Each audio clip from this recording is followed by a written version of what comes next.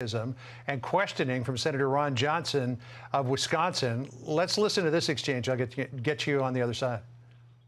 How many people have been returned? How many people are being detained? How many people have been dispersed to all points around America? Senator, I would be pleased to provide you with that data. I want them now. Why don't you have that information now? Senator, I do not have that data. Why not? For me.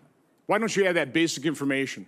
Now, certainly DHS has got a lot of information, Senator, not the least of which is that in the fiscal year 2020-2021, which comes to a close on the 30th of this month, so far 1.5 million people have come across the border illegally. We still have 1 month to go, so that number could rise substantially.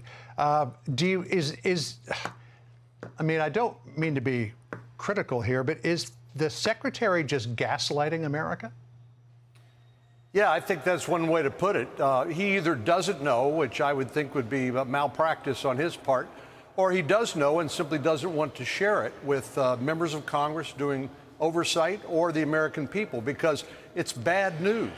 And the worst part of this is if you make the same mistakes over and over again, you're going to get the same result.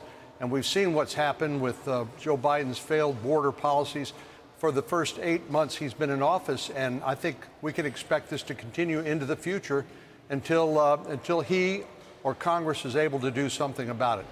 Now, we saw Texas Governor Greg Abbott on the border right there at that bridge the other day talking about what Texas has had to do to step in and fill the gap that the federal government is not filling. Here's part of what the governor said. The Biden administration is a man-made disaster of inhumanity, of epic proportions. It must end. It must end immediately. And the way to end it is by the Biden administration stepping up and finally enforcing the immigration laws of the United States of America.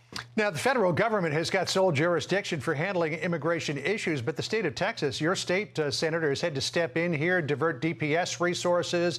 It's had to put boots on the ground there to stop this problem. We actually saw DPS officers form a wall out of cars to stop migrants from coming across the Rio Grande. This is obviously taking a big toll in terms of time, money, and man and woman power away from what the state needs to do elsewhere. Well, John, we're ground zero. We have 1,200 miles of common border with Mexico. If the federal government isn't going to do the job, then our state leaders, Governor Abbott and others, have no choice but to do it themselves. Yeah. This is a problem of huge magnitude. You look at our border communities that depend on cross-border trade and tourism. They're being devastated. They're being overrun by these huge numbers. Hey, Senator, I'm sorry. I don't mean to interrupt, but we need to jump out of this and go to the White House.